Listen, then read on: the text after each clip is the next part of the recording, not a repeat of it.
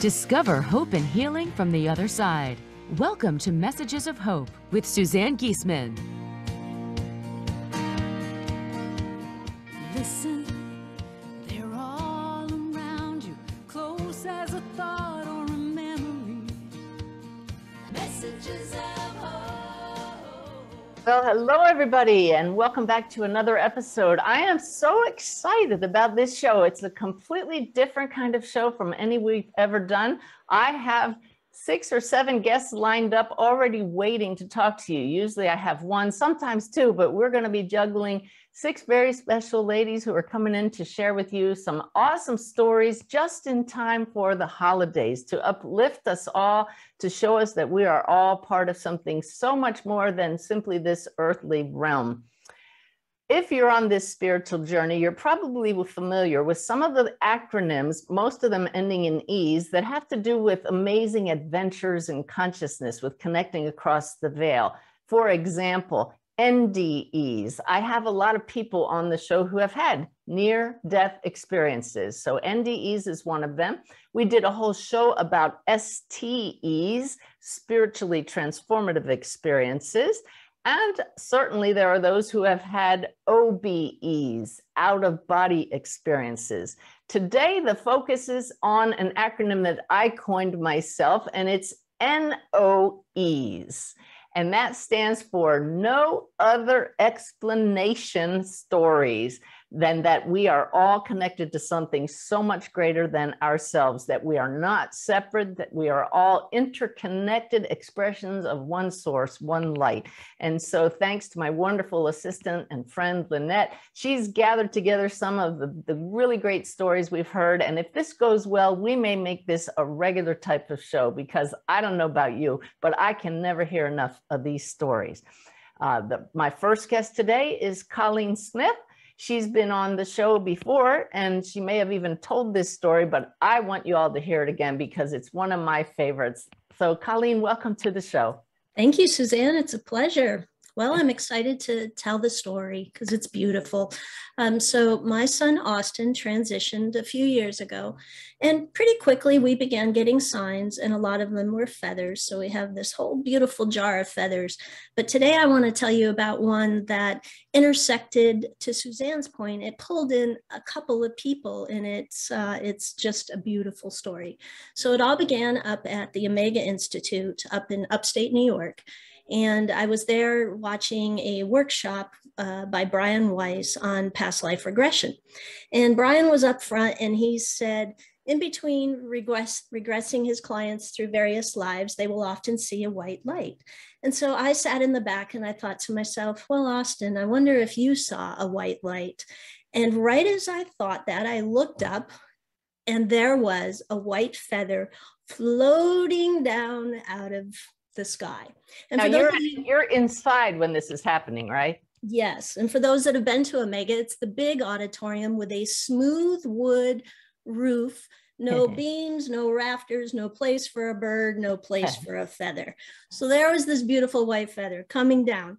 But I still was like, oh, am I imagining this? So I turned to the lady next to me and I said, do you see that white feather? And she said, yes, I do. I was like, oh, I guess, Austin, you saw the white light. So I catch the feather. But there's more to this story. You actually caught it. I love that. So I had this beautiful feather in my hand, and it was a wonderful hello from my son. And just that would have been enough. But the story goes on, because later in the workshop, Dr. Weiss, there was an opportunity for me to tell the story. And this is where signs, I think, are often multi-layered, because I'm a psychotherapist and I'm also a medium. And I was afraid to talk about the mediumship in front of other psychotherapists because of career retribution. And Dr. Weiss made this opportunity for me to get up and tell the story about the feather. And you guys, this was like my biggest fear. And their spirit was using this feather to not only say hello from my son, but to also get me to face my fear, which would then help the mediumship journey and my spiritual journey. So spirit is so smart. So I tell the story. And then later when we're on break, a woman came up to me and said, my son passed as well. And after hearing your story, it gave me hope that maybe I could get a sign. Do you think my son will eventually send me a feather? And you guys, as soon as she said that, what do you think happened? A feather right out of thin air came floating down. She burst into tears. I burst into tears. All the people around us who heard the story were all sitting there crying.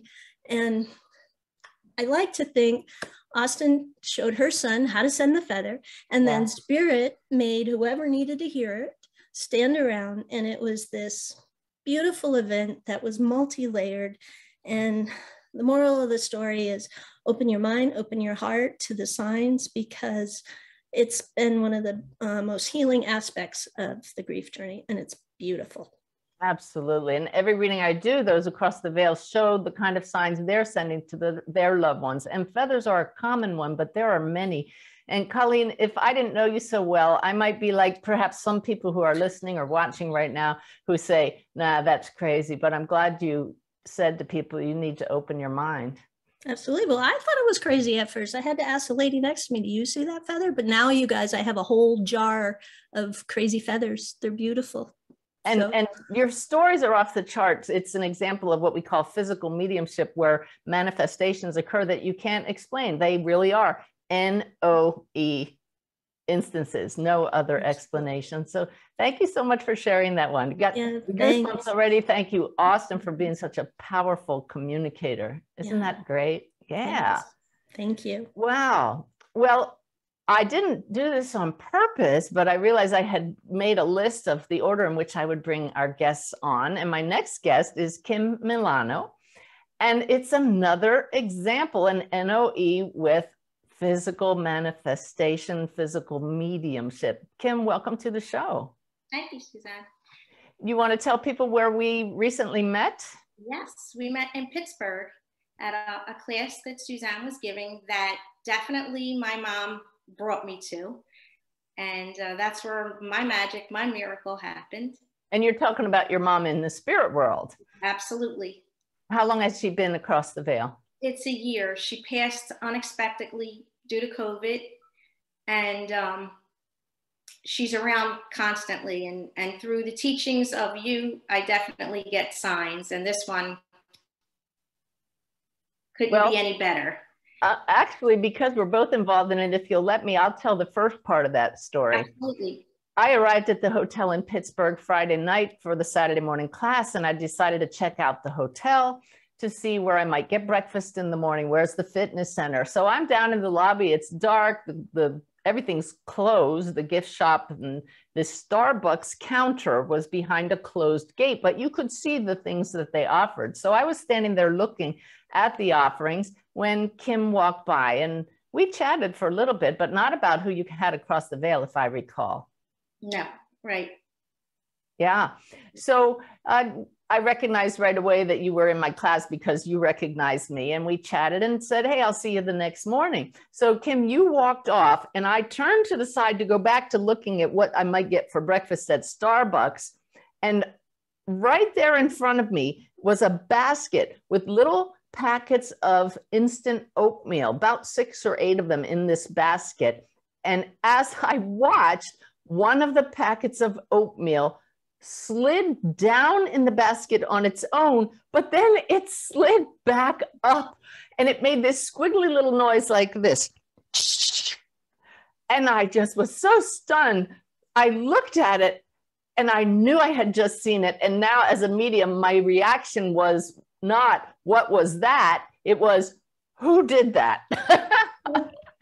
But what threw me off was I couldn't sense who did it. I asked my guide, Brenda, was that you? Nothing heard. I asked my main spirit guide, was that you? Didn't hear a thing. And then suddenly I just knew that belongs with that woman, Kim, who I was just talking to. But I couldn't tell if it was a man, a woman, young or old. It was very disconcerting from a mediumistic point of view. Why can't I sense anything except what I sensed was this great feeling of excitement, like somebody was full of joy and eager anticipation, like this is fun. That was the feeling that was around. And I just said, well, hopefully this will come to light later. So you want to tell how it came to light in class the next day, Kim? Yes. So, and I have to make a confession. I spoke to my mom in meditation and I said, let me bump into Suzanne. No way. Yes. So anyway, we go back to the room. I realized that I forgot my contact lens solution. And that's when I went down to get my contact solution. So that's when I bumped into you. But well, I think that that's a setup, that it's not an accident that you forgot your solution. Absolutely. And but when I spoke to you during class, I came up to you, you were signing books, and I was getting my book signed. And that's when you asked me what oatmeal meant to me. And but if I could correct you, yes. You said your mother's on the other side. And I remember this because I knew it related when you said it was your mom. I knew that related to your mom. And I said, did your mom like oatmeal? And yes. I want to show everybody what your reaction was. Mm-hmm. Guys, her hands flew to her mouth and she went, ah. I hope those of you listening to live radio can hear that giant gasp. And I knew in that moment, and everybody standing around waiting to have books signed looked up, because I don't know about everybody else, but I wouldn't normally react that way to oatmeal. So I said, Kim, why is oatmeal significant to your mom? And you can share it with us now. So the week prior to the event in Pittsburgh, I had a craving for oatmeal. Every day I was eating instant oatmeal. Maple and brown sugar, instant oatmeal every day. My mom loved oatmeal. So she'd make the oatmeal every evening before she went to bed. And it was a snack, and it was a joke between the family, because whenever anybody was hungry, she'd offer you oatmeal. So oh my God. Just Friday, the morning of the night that we, our paths crossed about the oatmeal, I had a packet of brown sugar, maple and brown sugar oatmeal. While I was eating the oatmeal, I was talking to my family about how much my mom loved oatmeal. We were laughing. And so to me, for you to say that was just, and for that to happen was absolutely amazing. And I'd like to add that I did get some signs. They were small signs in the gift shop earlier when I went to purchase a notebook. And so I did get small signs, and I was extremely thankful for those signs. But as I was walking back to the room after dinner, right before I realized I didn't have my lens solution, I said, Mom, I got all your signs and I love them, but I need something bigger. Give me something bigger. And that was literally 10 minutes before our interaction. So I couldn't be more grateful to you, to her, to Spirit. Well, there's more to this story, Kim, because as you were there in the class, I had to share it with class as soon as the break was over. And we together all of a sudden understood why she held back when that oatmeal moved, why she didn't let me feel her, because I shared it with everybody on the spot. There was so much joy as the whole class celebrated this magical moment together. And what did you all tell us about your mom? I said, Suzanne, my mother loved being the center of attention, and there were 100 or so people there, all enjoying her story. She loved the laughter. She loved the excitement. That was what she was all about. So she definitely let this unfold exactly the way she wanted it to. And yeah, for us to talk about her. And I went back to take a picture of that basket of oatmeal. And Kim, I don't know if I told you, I have the picture to prove it. There were other flavors of oatmeal in that basket, peaches and cream, regular, and the one that moved, you guessed it, maple, what is it, syrup or sugar? Maple sugar, right? Maple and brown sugar, yeah. Maple and brown sugar. So your mom is a powerful communicator, and I don't know if she had help, but we just send so much gratitude to the spirit world for that huge NOE. And I thank you so much, because to me, I went there looking for more practice to connect, and I connect with her, and that was just such a big part of everything that I've been putting into practice. And thank you so much. Awesome. I know your mom appreciates it. So thank you so much for coming on and sharing with everybody, Kim. And I know she'll continue to send you signs. And Mom, I hope you love this spotlight on you today. Oh, I can guarantee you, I actually feel her smiling right now. So no doubt. Great. Thank you. Thank you. You're welcome. Merry Christmas. Happy holidays. Thank you. All right. This is fun. I hope y'all are enjoying it as much as we are. We're going to move to our next guest, and that's Dolores Cruz. Dolores has also been on the show. She shared her book and her story of her journey with her son, and we welcome you to the show, Dolores. Thanks so much, Suzanne. It's always a pleasure to talk to you, and I'm happy to be here. So what I would like to share is what I call one of the biggie, or a couple of these, what I call biggies. Because the NOEs, yeah, no other explanation. Yeah, it's been a few years, of course, since my 24-year-old son did transition as a result of a car accident.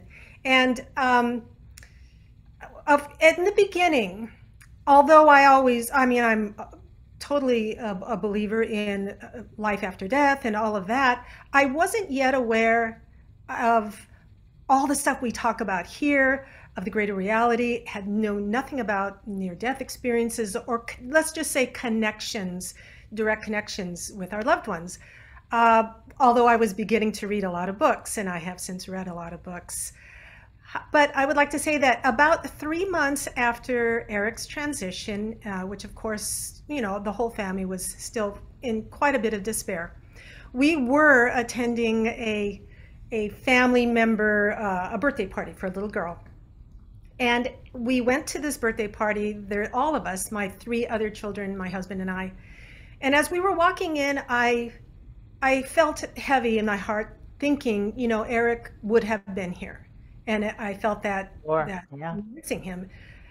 And then I corrected myself and I said, he's here. I'm sure he's here. So I just kind of proceeded with that. And a little bit later, a group of us were standing around a table. It was outdoors, but we're standing around a table holding plates of food. And I don't know, 8 or 9 of us, whatever. And all of a sudden, in my peripheral vision, clear as day, was Eric. Oh. In full vivid color, he was wearing a Hawaiian shirt. He had his little bit of facial hair that a lot of the guys wear. He was looking directly in the center of the group, just like he would have done, because we were all having a talk. And it was in my peripheral, very clear. And of course, within a few seconds, as I slowly looked in that direction, his image did dissolve.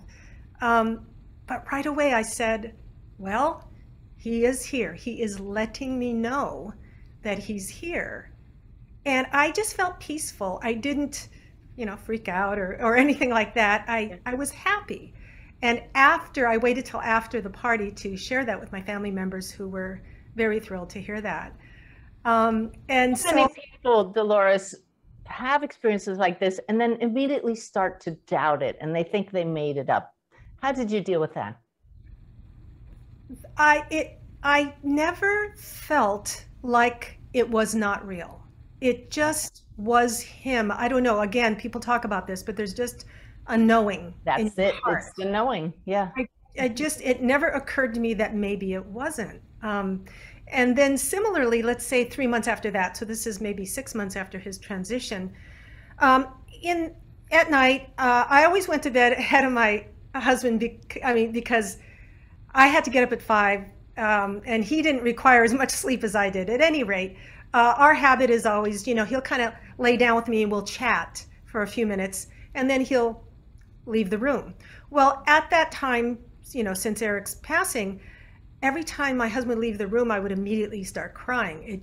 I don't know why, I didn't feel like I was holding anything. It was just that now it was just me and Eric, because I would talk to him. I'm sure there are a lot of people listening who can relate to that. Yeah, so I had been talking to him the whole time. I just did.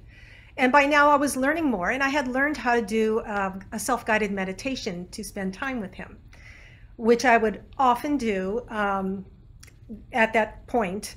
And it was something that took a few minutes to kind of, breathe and work my way and kind of take a walk and go out a window and that whole thing and find a place with him that was beautiful. And so it took a little 5 minutes or whatever. But this particular night I was really tired. I was still feeling the tears. And I said to Eric, you know what? I'm not going to do the intro. I'm just going to go to our spot. And so I went to our spot, and in my mind's eye, I envisioned him. And right then at that moment, in my ear literally in my ear, I heard, "I'm right here, Mom." And again, there was just that total knowing that it was him and peace that just surrounded me that was so beautiful. I immediately fell asleep. I was just completely fine. And he was again letting me know. He clearly was aware that every night I would cry, and he would want to let me know. I don't, it's not like this doesn't happen all the time, obviously. This is just a couple of occurrences. I get beautiful other signs, license plates, and, and birds or animals and a lot of cool stuff. However, these are special in my heart. Those are super special and very rare, actually. And we love that they happen, but I want everybody listening not to feel left out that it hasn't happened to you. Miracle NOEs can happen anytime, but we just celebrate with you, Dolores, that Eric was able to get through to you in that beautiful way. Yeah, thanks. Yeah, it was, I'm aware that, of course, I would love that to happen again and happen again. And it doesn't, but it's okay, because it doesn't have to happen all the time. It happened. I know he's with me, and I carry that with me. Perfect. Thank you for making that point. Thanks for coming on the show. I love it. Thank you. All right. Well, we're going to bring in our next guest, Carrie Hamilton. Carrie, if we run out of time on the break, we'll keep going, so don't rush. We want to hear your lovely story. Welcome to the show. Thank you so much. So grateful to be here. Can you hear me okay? I hear you, and I just did a reading for you, boy, in the last month, and it was just so beautiful. I watched the video of it just the other day and relived that reunion with your beautiful partner. So why don't you tell us about Thank you. your yes, husband? I have a couple of visual things I'll share, and I'll describe them quickly for those that can't see what I'm going to show. So this is my love. This is my love, Makola. She's showing a picture of her husband, and they're hugging, and they're just handsome, and she's beautiful. Oh, thank you. We have known each other 20 years, but our full love in its full form was not possible until 4 years ago. We worked together, we were friends, and then we magically were able to come together, and it was like wildfire. And it was like a 4-year honeymoon. It was absolutely magical. And because of the intensity of our relationship, we were always, nothing was left unsaid. We had a really incredible closeness. And so a dear friend of mine, when my husband became ill this year, she kept saying to me, I know of something that's going to support you when the time is right. And she was sharing this when we knew that he was not going to survive. And she was speaking of you. And so she was kind of just laying the foundation because she had found your work a few years ago. And so he passed on the 27th of June, and I was with him, and we were alone, and we knew he was getting closer. And so it was a very special experience. And I was very fortunate that almost immediately, within 24 hours, I connected with him. And unlike others, I, of course, had this experience of, am I going crazy? Even though I grew up in a very open-minded, my mother would tell me, oh, there's your great-grandmother and that mockingbird that just flew by. When you say unlike others, do you mean others on this show? Because I know a lot of people listening to this show, they would go along with you and say, am I crazy? Yes. And so I was continually having this dual experience of, well, I know this is no more real than the blue of my shirt, but I also know that grief does very strange things. So I had different experiences with him, increasingly more intense, of him revealing himself in a spirit form. And it was wonderful, and I honored it and I loved it, but I continued to think, okay, well, this is a wonderful coping mechanism that my mind is doing for me, but I still embrace it because I knew I was feeling him. These were not things that I'd ever experienced before or related to something I'd seen. So then my girlfriend started sharing more information and sending me information about you. And then I had the beautiful fortune of we all had a cancellation in Sedona, and I jumped up on that list to go to Sedona and come to your conference. Let me just say, that's funny because I was going to announce that we're having another such class in Sedona in March. So fabulous. It was a magical things happen there. Yeah. Yes. And I really, he was there with me and it was beautiful. And really the message of asking for evidence really sat with me. And I got the pleasure of meeting Lynette there and found out that I was going to be in a city that she lives in. And so I said, would you mind if I called you for coffee? So about a month later or so, maybe it was a month and a half, I got together with her and had a wonderful conversation. And I shared with her that I was afraid to ask for evidence, because what if I didn't get the evidence? Then did that undo this whole experience I've been having with him? Like, I don't want to mess with the delicate brain and make it doubt what I've been having with him. And she was so beautifully supportive and shared with me that, you know, evidence is a tool we use to trust the connection, and that I had that connection. I didn't have to go back a step. That's right. And, you know, was in this open space. And she shared her experience of her husband's passing, and we had some similarities in our experiences. And both of your husbands have the same name. Yes. And so that was, they're just exactly that connection. All right. Now, listen, you're building the suspense here, but we have to go to a break. Oh. So I want everybody to hang on and come back and join us, because I know this magical ending and it's going to knock your socks off. So don't go away.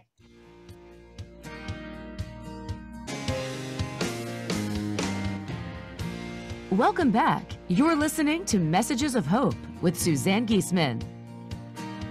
Welcome back. Indeed, I could barely stand it. I have to hear the rest of Carrie Hamilton's No Other Explanation story. So Carrie, you were telling us about your husband, Mick, and how you felt him around but weren't quite believing it.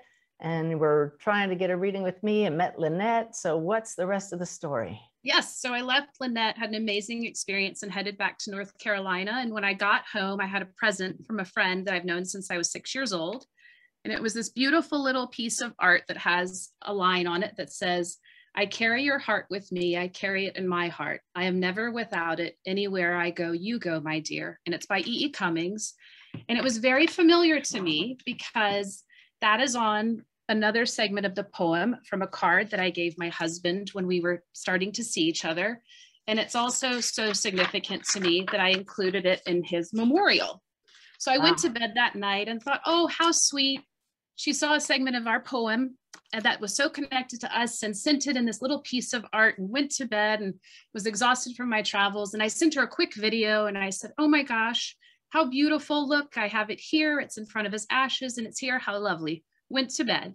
So I wake up the next day with a text message from her. And she said, so are you saying that the plaque I found is literally an excerpt from the exact poem you used to read to each other? And that's also on what's on the card in the video you showed me? I have to say, I'm blown away. I didn't even know it was a poem. I just read the words and thought, Carrie needs this. My jaw dropped. I called Lynette. I messaged Lynette. And in that moment, I got a message from Mick. And he said, Mike showed me how to do it. That's Lynette's husband. And he said, I didn't know you needed such a literal message. I was already talking to you, but here it is linearly. And again, that knowing, he just kind of dropped that information in my mind. And so he's been flickering lights and talking to me ever since. And you've been believing it. That's the best part. Yes. Yeah. So it was magical and connecting in all levels. Yeah, and this is such a perfect example of what we tell everybody all the time, that our loved ones put thoughts in each other's heads. And he clearly influenced your friend, send this poem, see that, send that. And she had no idea it was that meaningful to you. And that you got the message that Lynette's Mike told your Mick, or Mike, same name in a different language, that this is how you're really going to finally get her to believe. I just love that. Well, thank you for sharing with all of us that it is okay to believe, especially when you know in your heart. Thank you both. Thank you all. You're welcome. Oh, he is such a strong communicator too. So beautiful. Well, our next guest is Annie Brunelli. Annie, welcome to the show. Thank you so much. Love to be here. And my story is connected with your teachings, Suzanne. We had just been completing my fellow students and I, one of your mediumship courses in March of 2020. And we were doing practice readings, as you know, we do. Good, you're a good student. We were trying. And I had some wonderful readers. It was just awesome. And with one of my earliest readings, my father came through for one of my readers when I was sitting in a very dramatic way. He was very emotional. The reader was crying. And I want to interrupt here. When you're saying reader, you're talking about a student medium. Yes, a student medium. That's exactly right. And he brought her to tears. He was so emotional, and so was she. And it was astounding to me. He was very repentant and apologetic. We were very contentious in life. He was an alcoholic and hair trigger temper, and we had a very contentious relationship. And he came through with so much apologetic tone and expressed to the reader that he wanted to help me and my sister. And at that time, we were considering moving to Ashland, Oregon, where we moved now. We have since moved, but we were sheltering in place during the pandemic here in California. So I was unable to go to look at property, but I was looking at listings online. And he went from expressing the desire to help us find a place, which I thought was beautiful in and of itself. But then he started describing in detail what I thought was his ideal home for us. Now, I want to interrupt here a second and just clarify. This is a student medium who is picking this up from your dad in spirit. So the apology, how did that sit with you? Did that feel this is really what was needed? This is good? Absolutely. Absolutely. Right. It was very moving. It was shocking. I was totally shocked. And the sitter had no idea that you were planning to move. And here's your dad talking through her and telling her that he's going to help with your move. That's right. That's you right. You want to sign that girl up, whoever it was. I'm assuming it was a woman.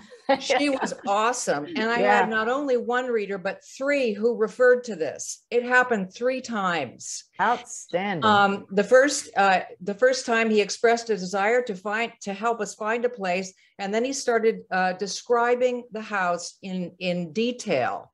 And I couldn't relate or understand the descriptions. He described a style of architecture that I hadn't seen on any real estate listings. He described a house sort of on the edge of a cliff with a water view. And I thought, this is wrong, because the Ashland is many miles from the ocean. So I thought, nice thought, maybe he's trying to be wishful thinking, you know, he's trying to get me a water view. So I just thought, well, that's really nice, but it can't be real. And then in the subsequent view, he went into more detail, specific descriptions of the house, the scenery, the setting, the environment. The color of the house? Pardon me? The color of the house? Yes. I was going to save that for my kicker at the end. But I tabled all of this. I had done a lot of readings since then. By the time we finally got to Ashland in July of that year, and this was March when these readings were happening, because I didn't understand the references.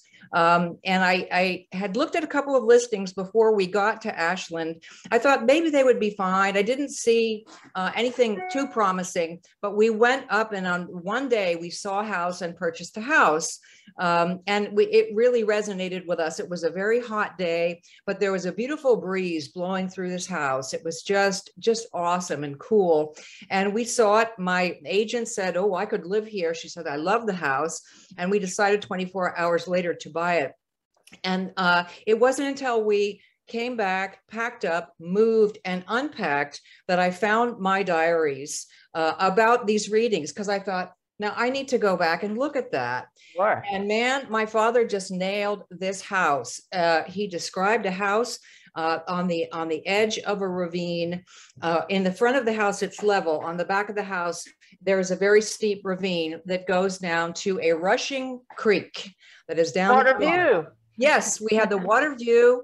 He described a covered front porch in a craftsman style house. It is a craftsman style house with a covered porch.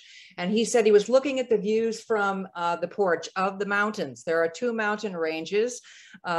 He said he loved the view. He even commented and said, I love this view. I want you to have this view as compensation for my emotional unavailability during my lifetime. Can you believe that? That blew my mind.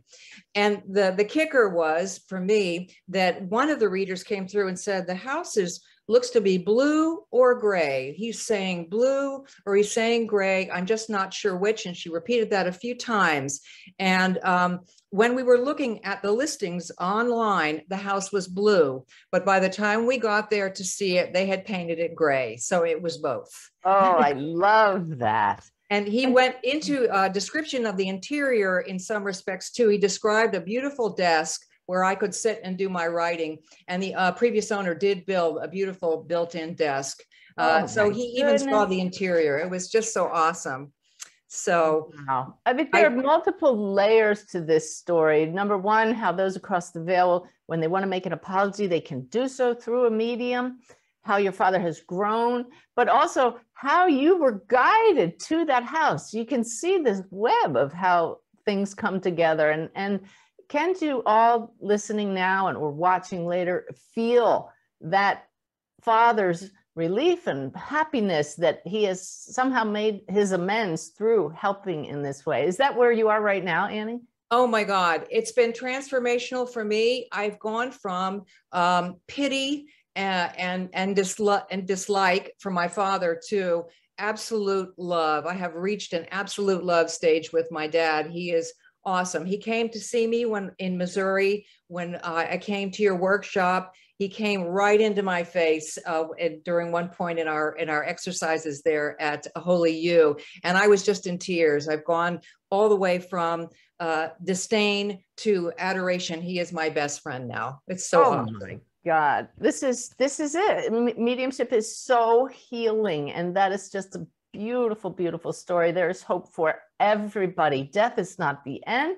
It's an opportunity to continue growing on both sides of the veil. And we thank you so much for sharing that beautiful example of healing and hope and help from across the veil. Thank you so much. Thank you. All right.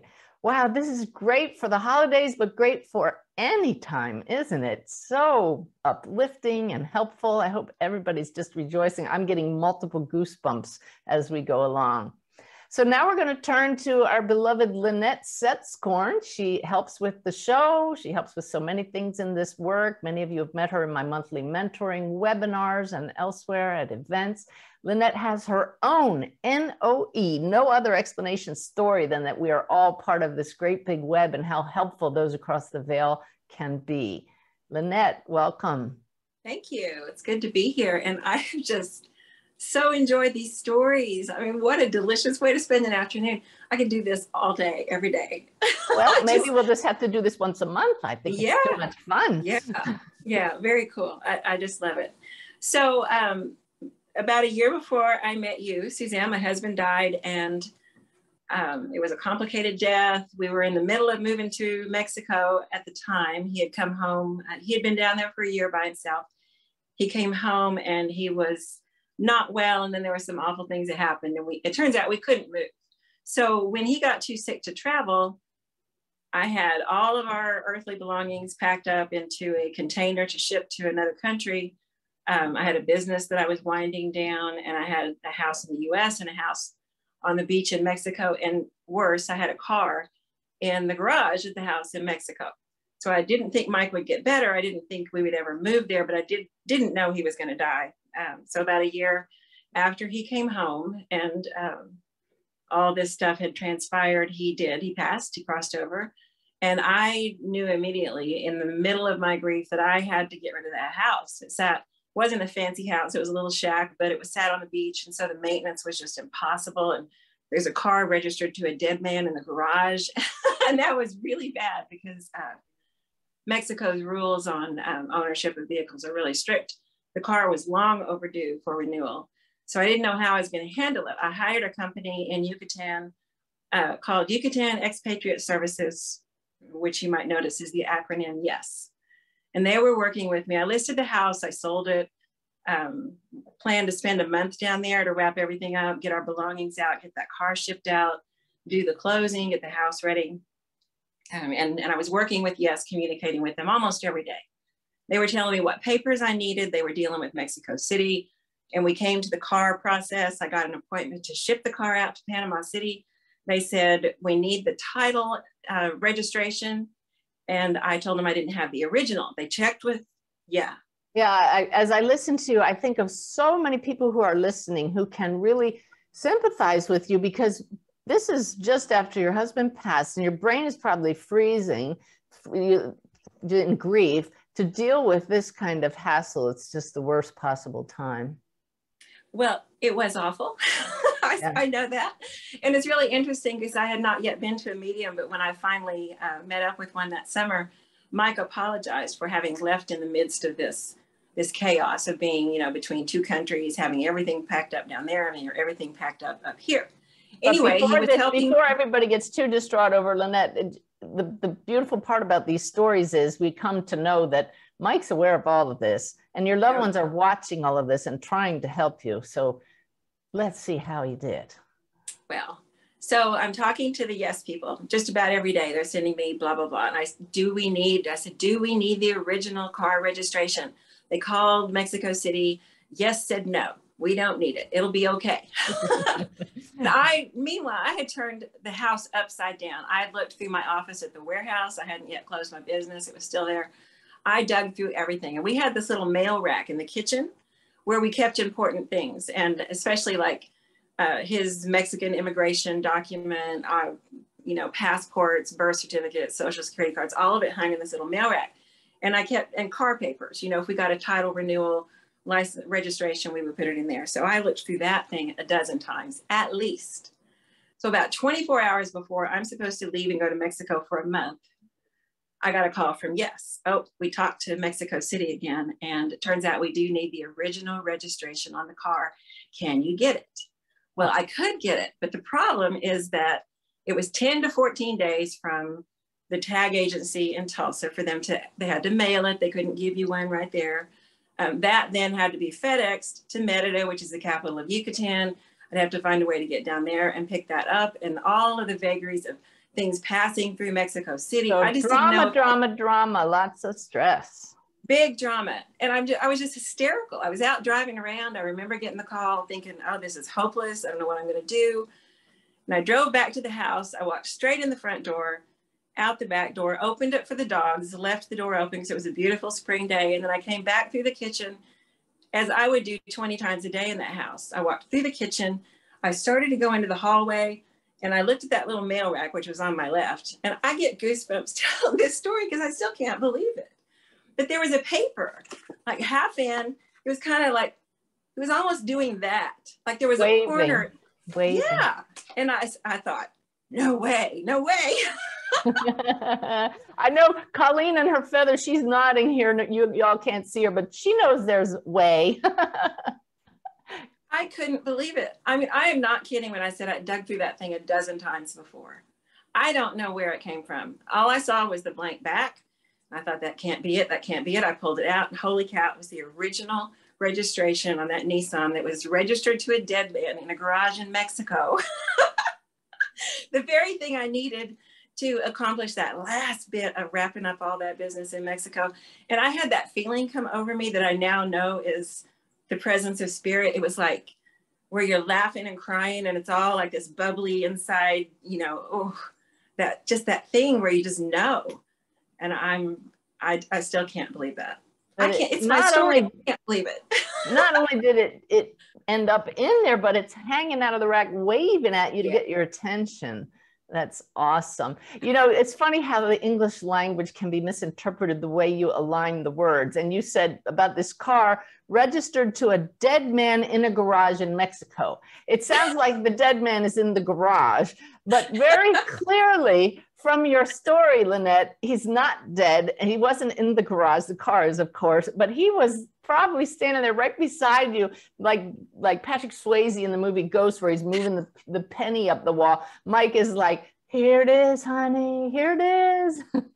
Yes, absolutely. I know he was there. I don't know how that stuff works. I mean, I know there are apports and things like that, but what I do know is that he made that happen. Absolutely. And I felt him there. I knew that. I knew. And that was before I even knew what I know now, you know, and I've had so many contacts, so many messages. Even when I went to the house to close it out, that was the first time I physically felt his touch on my shoulder. So yeah, I just, so you can be in horrible grief. You can be absolutely miserable, not connected in any way, and still they can get through to us.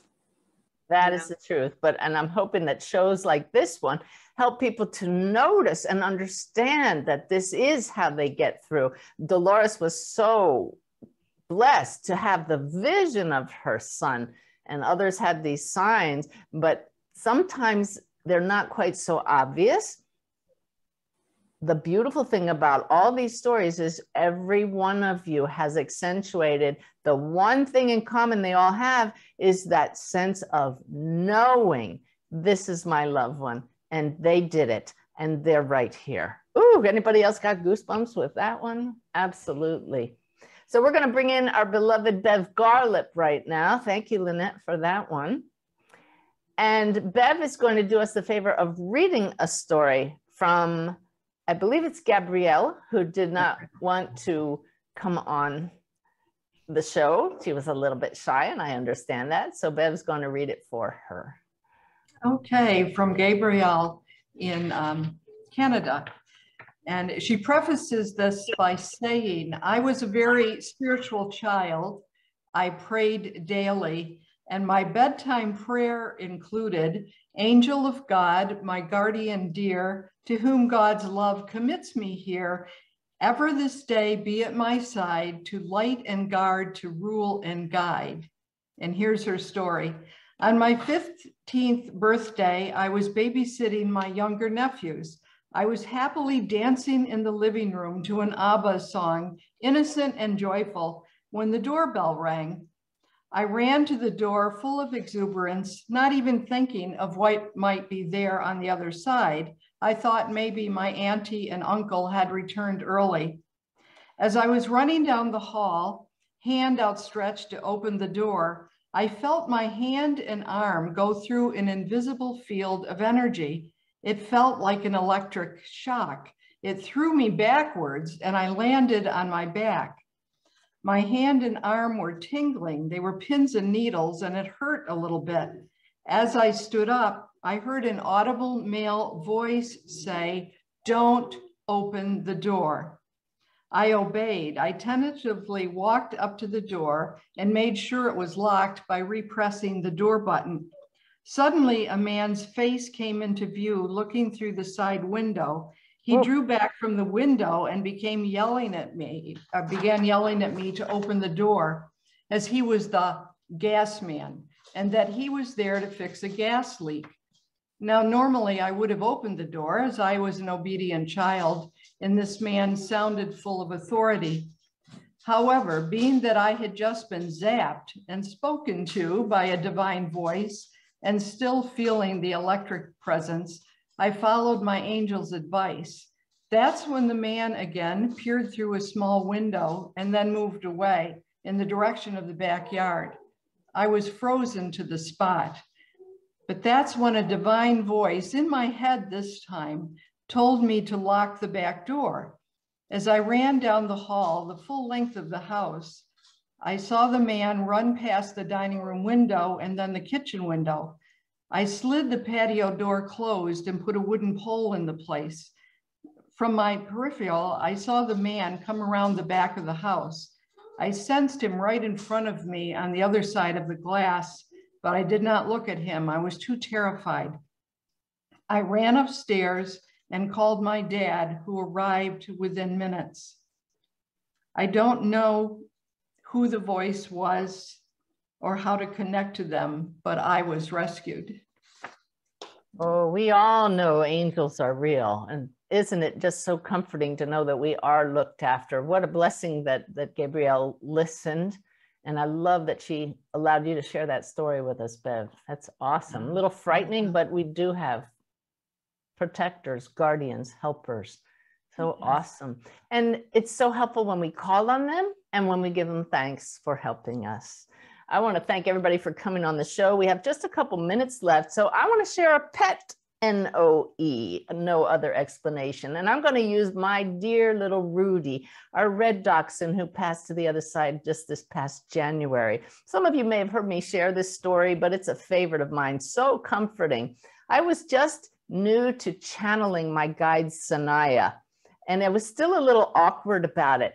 I had a group of friends coming over to be with me as I channeled Sanaya, and they weren't there yet, but I had asked Sanaya to start gathering. I sat in the living room and suddenly Rudy got out of his bed, ran to the center of the living room and started looking up at the ceiling, moving his head left and right. And I said to Ty, my husband, "Look at Rudy." And Ty said, "He sees something. He's looking directly at something." And I said, "Or someone." I asked the guides to start gathering. I couldn't see them, but I know many of you listening right now have had your pets look at loved ones in the corner. You can't see them, but they're looking at something. So just then, Rudy moved from the center of the living room, jumped onto my lap, and stared up over my left shoulder behind me, clearly looking at something. I looked, I couldn't see it, but I silently said, "Whoever you are, move to my right shoulder."